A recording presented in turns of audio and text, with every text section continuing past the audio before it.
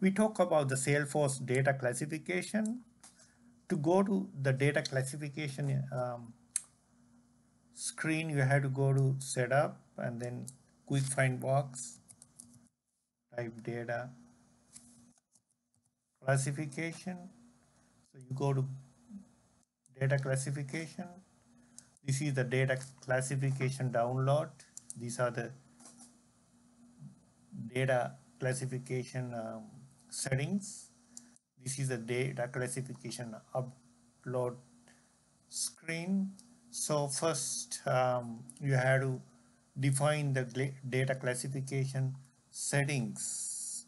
So what is data classification is you classify the data in different categories for compliance and security and sensitivity level, field usage and so forth.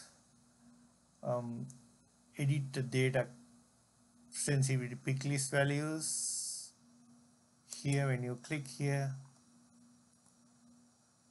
these are the data sensitive pick list values um, assigned right now: public, internal, confidential, restricted, mission critical. um, Edit compliance classification settings. These are the compliance categories, categorization: PII, HIPAA, GDPR, PCI, SCOPA, CCPA. So you get those categories when you create pick list.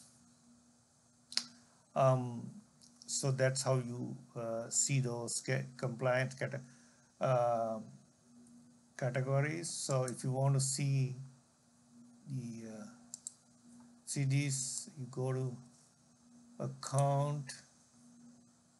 If you see a pick list here, account classification, you can see those classification are visible here. You can add more, you can remove more.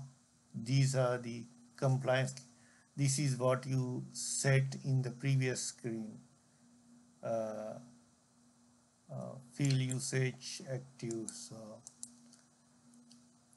these are the compliance categorizations, data sensitivity level, as I saw you earlier. These are the compliance categories. Hope you enjoy this data um, uh, classification is very important for compliance.